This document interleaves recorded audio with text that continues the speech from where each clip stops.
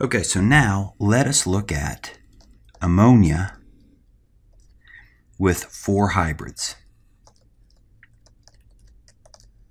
How did we decide we needed 4 hybrid orbitals? Well, the nitrogen is attached to 3 hydrogens. That requires at least 3 hybrids, and then we said, let's go ahead and give that lone pair a hybrid also. So that would be 4 hybrid orbitals. So, starting out, our nitrogen has an S, PX, PY, and PZ. How can we get 4 hybrids? Well, we're going to mix the S with all 3 of the other p orbitals. And in doing so, we will get 4 new hybrids. Each hybrid is 1 part S and 3 part P. They are sp3 hybrids. We have no leftover p orbitals to worry about. So, for sp3 hybridization, any sp3 hybridized atom, not just ammonia, our bond angle is approximately 109.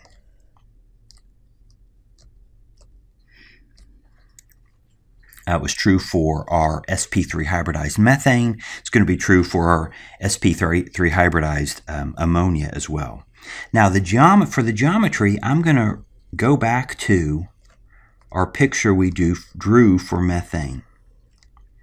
So we tried to draw the 4 hydrogens equally spaced in 3 dimensions about the carbon.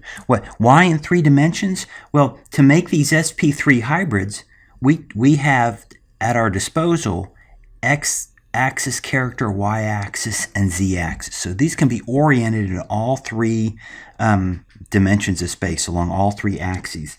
Note the previous example for ammonia being sp2, we only used x, y, and so therefore our hybrids had to sit within a plane, specifically the xy plane. So we said this is tetrahedral for methane. Ammonia is not methane, but I'm going to use methane as our starting point. So in place of the carbon, I'm going to write the nitrogen. Let's fill in 3 of these hydrogens in exactly the same way we drew them with methane. And then what do we do with a lone pair? Let's replace one of the CHs with a lobe, and that's one of our sp3 hybrids. And inside that orbital, an orbital can hold 2 electrons, so we'll put our 2 electrons, our lone pair electrons. So this is a way to represent ammonia as an sp3 hybridized atom. Now, what is the geometry? Well, the nitrogen has 3 groups attached to it, so it's not tetrahedral, it doesn't have 4. It's going to be trigonal, like we saw on the last one. The sp2 hybridized nitrogen. Now it's sp3, it's still trigonal, but these 3 hydrogens no longer occupy a plane with the nitrogen. They're kind of low beneath that nitrogen. So it's actually trigonal pyramidal instead of being tetrahedral, because we don't count the lone pair when we discuss geometries. Now there are other ways that we could draw this structure. We could replace the other hydrogens with a lone pair. I think these are going to look a little awkward. They're not my favorite way to draw it, but we could do something like that. That's completely fair to do. We could even replace one of these hydrogens that's sticking above or below the plane with the lone pair. And in fact, to do that, I'm going to replace the one that's above the plane. I'm going to try to make it a little darker to show that it's sticking out above the plane. All these are completely fair pictures. My personal favorite, if I were drawing this, would be this structure. But these are all correct structures.